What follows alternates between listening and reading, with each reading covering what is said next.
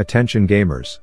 Building crit items with the goal of doing damage is like playing solo queue with the goal of having fun. Sure, it can happen, but more often than not the enemy team has a Katarina inverting Uranus and the game ends long before it will ever happen.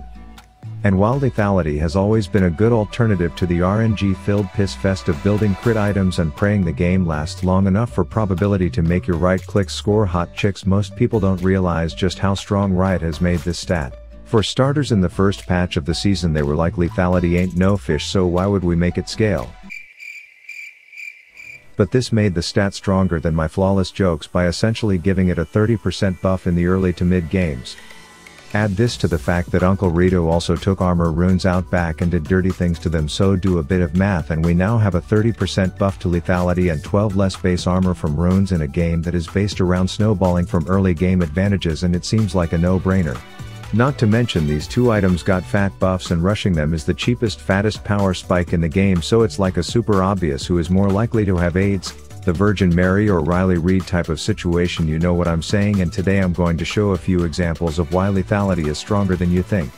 My first thought was to be a lethal Lisa on Counting Dracula here, as I figured with the new map I could just tell this Star Guardian blondie boy that I had to slip out to rock a piss in river only to surprise him with an elaborate plan to yell "4" right in his face for first blood.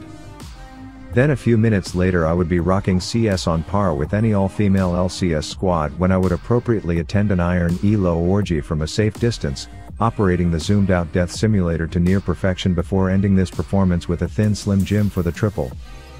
This level of show my nipples on the internet income created a bit of a power gap between me and Ellen DeGeneres, so every time my support grew her pubes around his pervy ankles I would honestly only have to count to 1 for him to piss off, and apparently going 6-0 in the first 15 minutes forces them to flop over like a post-nutted dick, and thus game 1 ended before a real ADC would have even built 20% crit.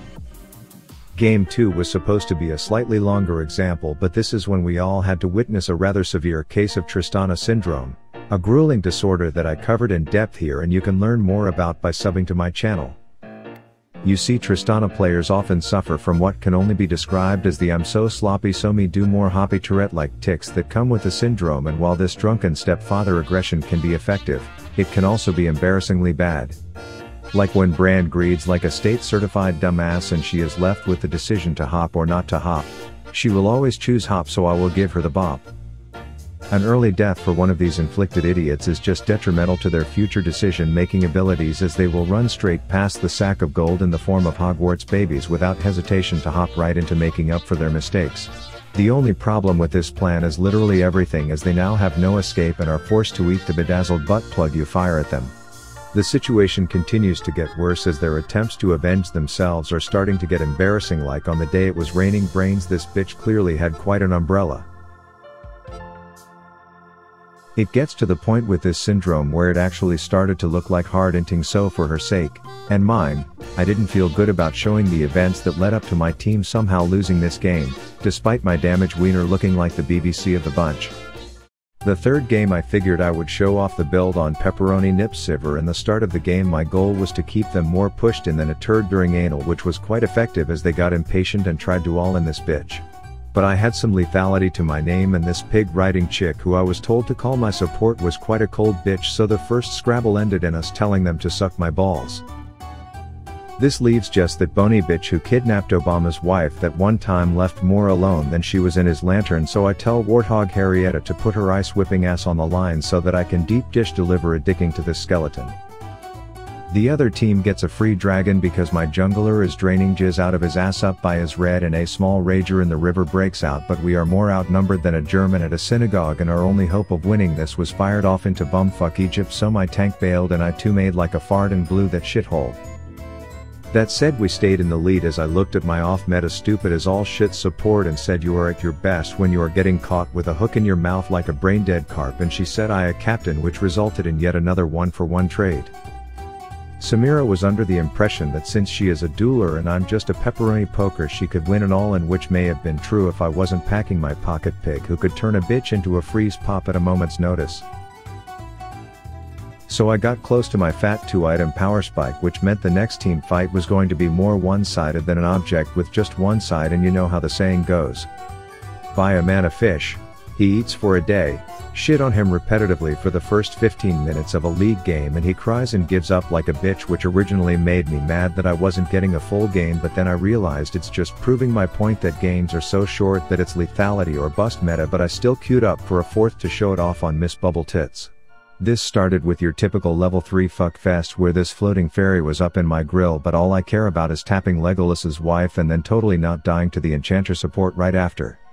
I get a dirk and then leave it to a trackpad Nunu to sweeten the honey pot, no pun intended, like an absolute boosted animal. We know that Janna had to slip out for a minute to take a shit, so I looked at my support and asked if he was down to kick some ash, to which he obliged, so we yanked around that archer and I popped a few pocket-sized cannonballs up her butt for the kill. Now for those of you trying to get fat LP on MF, this is the way to abuse her kit. First you slow a hoe to get them nervous.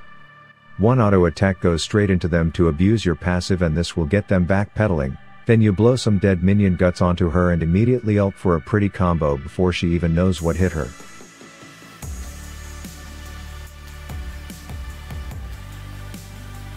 This gives me my first item spike, and so fuck laning, you already know what this means.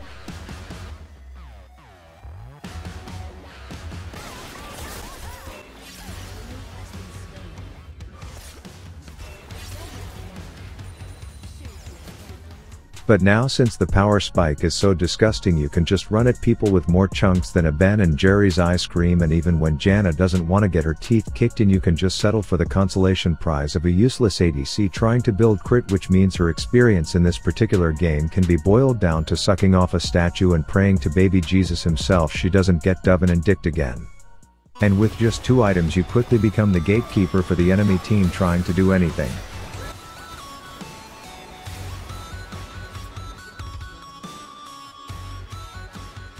And just because their ADC isn't attending team functions where the rest of them are getting brutally murdered, doesn't mean she has to miss out on the experience. We do end up giving Janna a fat dicking before she saves us from an Ashe ult, then Nunu tries to trigger a Queef Quake only to fail miserably. I typically buy an Edge of Night because the bitch bubble will prevent this tornado distributor from cock blocking my ults long enough to schedule her funeral and leave this useless Ashe hole running for her life until she gets dunked. Proper positioning as an ADC is apparently optional at this point, as you are now the president whom everyone is protecting, and every Tom, Dick and Yorick who wants to try and tattoo your perky underboob will learn a fat lesson. Katarinas are typically the queens of burst, but in this case she's met her match of bullshit, disgusting amounts of condensed damage.